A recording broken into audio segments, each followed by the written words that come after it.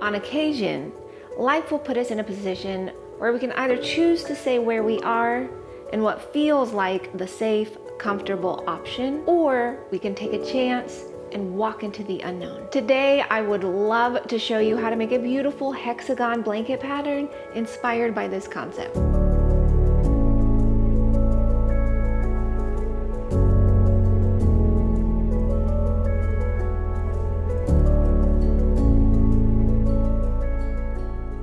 The designer, Sharon Simpson, wanted to honor the Fijian side of her family with this pattern, so she named it Tubucake, which means growth. I hope this pattern reminds you of how strong you are, and that if your mind is telling you negative things, like I'm not good enough, or I don't deserve better than this, don't listen. Just take the next step and know that you will find your path. You don't have to see the whole journey ahead, just take the next step. And I hope you remember that as you're making this beautiful pattern. So this new pattern consists of hexagons and little half hexagons, and they're just made up of double crochets and chains. So I feel like after one or two, you will have these memorized and be whipping them out in your sleep. I love motif projects like these because you can take just a wee bit of yarn with you, whip out a motif or two, and you don't have to haul the entire project with you. The size is totally adjustable on this, and I really love that you can customize it as you wish. You can get some really different looks depending on which colors you choose and how you position them. For a soft, snuggly, lightweight project like this, we chose our hand-dyed sincere sock yarn. It's a blend of superwash merino wool and nylon, so it's gonna hold up well to lots of love. The kit we used is called Someday Hues, but we do have other new kits available for you, or you can choose whatever colors you like. I love how the hand-dyed yarn created a really cool look with these little motifs. It's almost like an optical illusion, and I think it just adds that little bit of extra pop to the project. You can download the pattern and get the yarn at expressionfiberarts.com. While you're there, go ahead and sign up for email update. That's our special positive little place on the internet, and you're gonna get free weekly knit and crochet patterns. Let's go ahead and get started by learning how to make the full hexagon. For round one, we're gonna start with a magic ring. So just go ahead and grab the tail of your yarn and wrap it around your fingers, making a little X. Go ahead and pinch that, slip your hook under that first little loop there, grab the yarn, and you now have a magic loop. We're gonna go ahead and start with a chain 3. 1, 2, and 3. So this does count as a double crochet. Then you're gonna work a double crochet into your little magic ring. Chain 2. Now you're gonna repeat 5 times, 2 double crochets, chain 2. There's 1, all of this into that magic ring, and 2, and then chain 2. If it helps, you can give your little magic ring a cinch to tighten it up a little bit, to make it a little easier to work into. So continue on, 2 double crochets, 1, 2, and chain 2, 1, 2 double crochets, chain 2, and keep going. The double crochets are forming the sides of your hexagon, and the little chains are the little corners, as it were. So we've got the original ones, and we have 1, 2, 3, 4, so we need 2 more double crochets. 1, 2. So just make sure you have 6 sets. So 1, 2, 3, 4, 5, 6. Then you're going to finish off with a chain 2, and you're going to slip stitch to the top of this original chain 3. And that completes round 1. For round 2, you're going to start with a chain 3. 1, 2, 3, and you're going to double crochet into that same stitch where you worked your slip stitch. Then you're going to double crochet into the next double crochet, and you're going to double crochet into the chain 2 space. Now chain 2, and go ahead and work another double crochet into that same chain 2 space. Work 1 double crochet into each of the next 2 double crochets. 1 and 2, and we're going to continue repeating that around. Double crochet into the chain 2 space, chain 2, double crochet again into the chain 2 space, 1 double crochet into each of those next 2 double crochets, and into the chain 2 space. So if you look, you're starting to get little sections of 4 double crochets with chain 2 spaces between. So just make sure that that's what you're seeing and continue on around to the end of your round. So 1 double crochet into each of the next 2 and into the chain 2 space. So we have our little clump of 4 double crochets. Make sure you get your little corner in there with your chain 2. Work another double crochet into that chain 2 space and into each of the next 2 double crochets. 1 and 2. And into that chain 2 space as well. So there's our 4 double crochets. Work your little corner with a chain 2. And here's our final little section. 1 double crochet into the chain 2 space and into each of the next 2 double crochets. And when you get all the way around to the end, make sure you work your double crochet into that final chain 2 space. Make sure you have 4. Finish with a chain 2, and then you can just go ahead and slip stitch into the 3rd chain of that original chain 3. For round 3, you're going to start with a chain 3, and you're going to double crochet into that same stitch as the slip stitch. Now work 1 double crochet into each of the double crochets across. So there's 1, 2, and 3. And then same as the previous round, you're going to work 1 double crochet into the chain 2 space, chain 2, 1 double crochet into the chain 2 space. Then work 1 double crochet into each of these next 4. 1, 2, 3, and 4. And continue repeating that around. So work your double crochet into the chain 2 space, and you should be seeing little sections of 6 double crochets on this round with the chain 2 spaces between them. So chain 2, and then we can work on our next little section of 6 by working 1 double crochet into the chain 2 space, 1 double crochet into each of the next 4 double crochets, 1, 2, 3, and 4, and then 1 double crochet into the next chain 2 space. So there's our 6, and just continue around.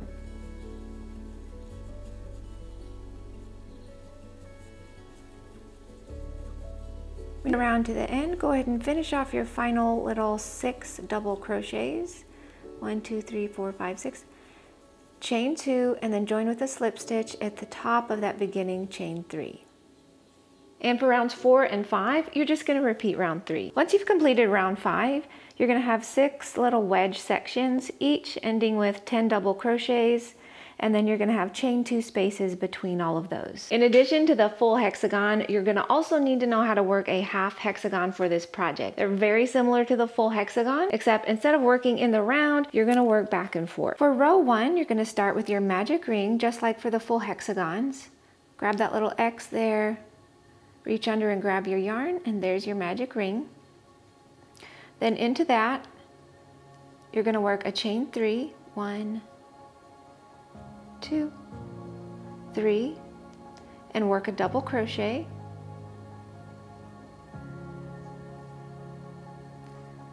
So that counts as 2 double crochets. Then work a chain 2 and 2 more double crochets into your magic ring. 1 and 2. Then another chain 2, and finish off with 2 more double crochets. 1 and 2. So you should have 6 double crochets with chain 2 spaces between. I've gone ahead and cinched up my magic ring, and for row 2 you're going to turn and start with a chain 3, which does count as a double crochet, and go ahead and double crochet into that same first space there that your chain 3 is coming out of. Then you're going to work 1 double crochet into the next double crochet, also 1 double crochet into the chain 2 space. So it looks like you have 4 double crochets, then chain 2, then double crochet again into the chain 2 space, double crochet into each of the next 2 double crochets, 1 and 2, also into the chain 2 space. So it should be 4 double crochets there, and then a chain 2 space, double crochet into the chain 2 space, double crochet into the next double crochet, and then work 2 double crochets into that final chain 3. So it's going to look like you have sections of 4 double crochets with chain 2 spaces between. For row 3, you're going to turn and start with a chain 3, which does count as a double crochet, and go ahead and double crochet into that very first stitch that your chain 3 came out of, and double crochet into each of the next 3 double crochets. 1, 2, 3, and you're going to double crochet into the chain 2 space. So it should look like you have 1, 2, 3, 4, 5, 6 double crochets. Then you're going to chain 2, of course. Then you're going to double crochet into your chain 2 space and into each of the next 4 double crochets. 1,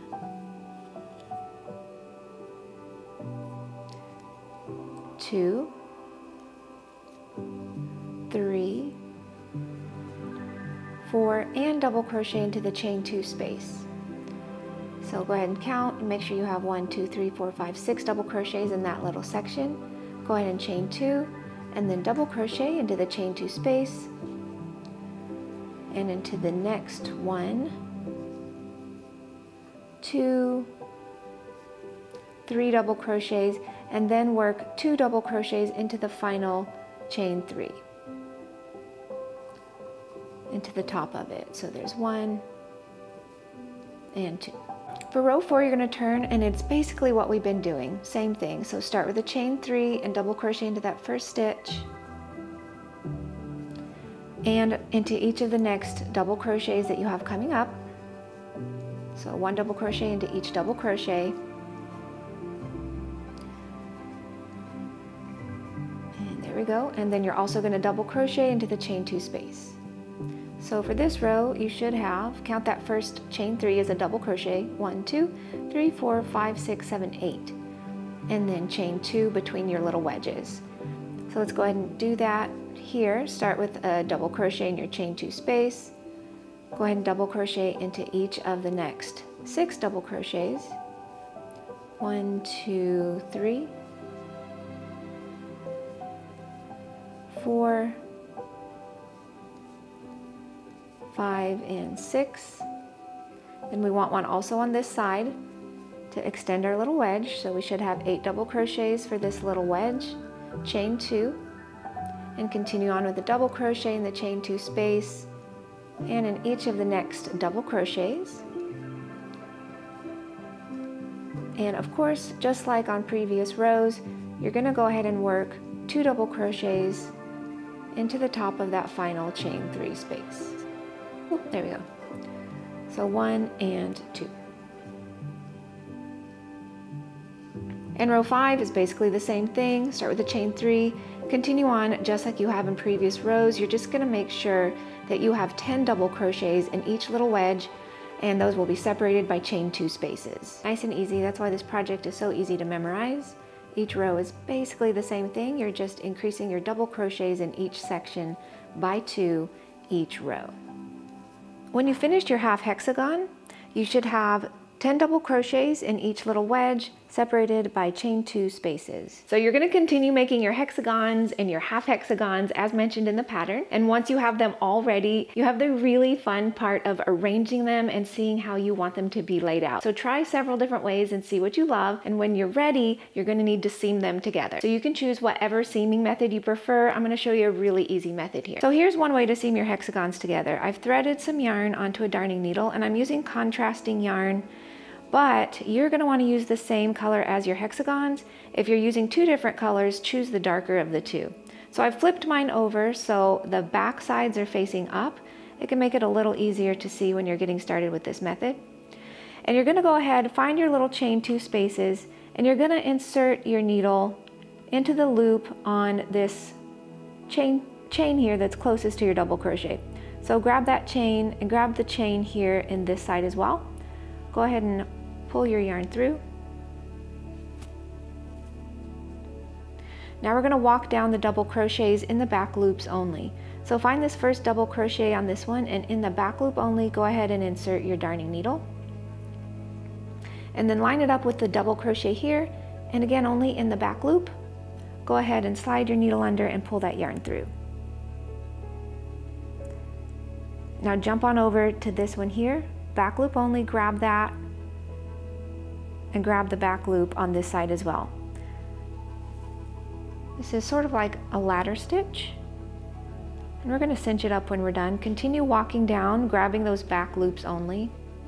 Now I do recommend blocking your hexagons individually before seaming.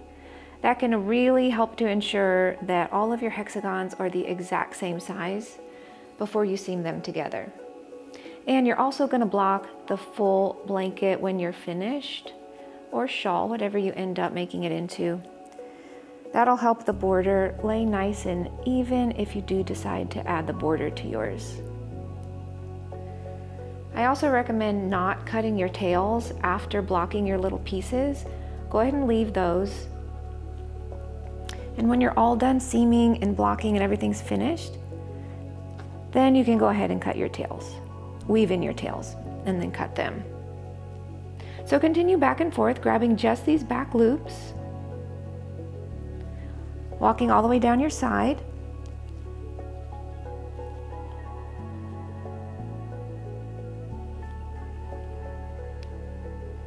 Grab that final one.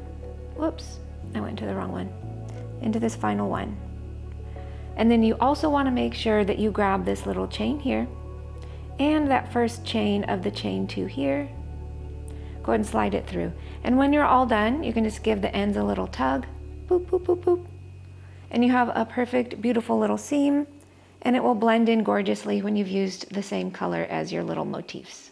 So once you've seamed all of your hexagons and half hexagons together, you can choose to be done at this point if you like, or if you would love to add a beautiful lacy border, there are instructions in the pattern on how to do that, as well as how to add beads. You can also check out our video on how easy it is to add beads to your crochet. So as you crochet your hexagons and seam them together, know that no matter what you're going through, no matter how challenging, you are not alone. So hang in there, my friend. Use this project as a constant reminder of your worth, and watch as you grow right along with this blanket. Thank you so much for being here with me today. I truly appreciate it. Be kind to yourself today, and I'm going to be back next week with another new pattern and a new yarn base. So I will see you then. Bye-bye.